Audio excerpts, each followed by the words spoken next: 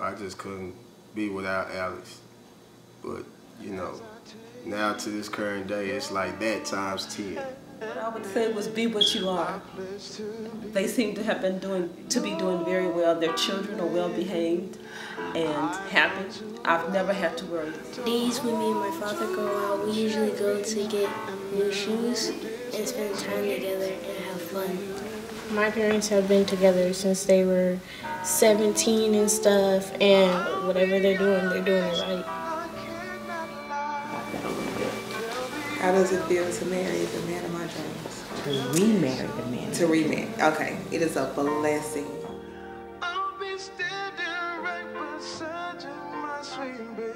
Say that I'm really proud of them, you know, for them just being able to, you know, raise their family and stay together, be together. I want to encourage them to put God first in their lives. She's still the most important thing in my life, no matter how much stuff I got going on.